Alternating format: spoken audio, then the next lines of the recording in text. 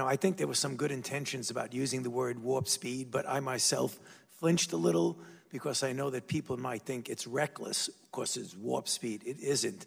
There are risks, but the risks are all financial risks.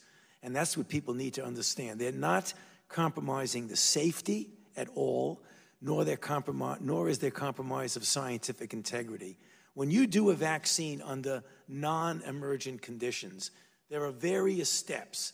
And because companies make investments in this, what they do is they don't make an investment in this step until they're pretty sure this step works.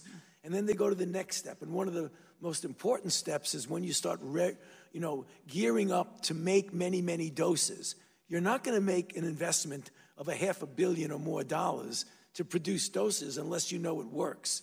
So what this particular program says, we're going to assume it's going to work. So we're going to put investment in preparing the sites for a phase 3 even before we knew that the phase 1 was successful. We're going to be making doses even before we know it's effective. So what you're doing is you're cutting down on time, but you're not cutting down on the process of safety and science. So if you lose, the only thing you lose is a lot of money. Now, nobody likes to lose a lot of money, but we feel we'd rather lose a lot of money and gain 4, 5, 6, 7 months than have a result and have to wait 4, 5, 6, 7 months to get the vaccine.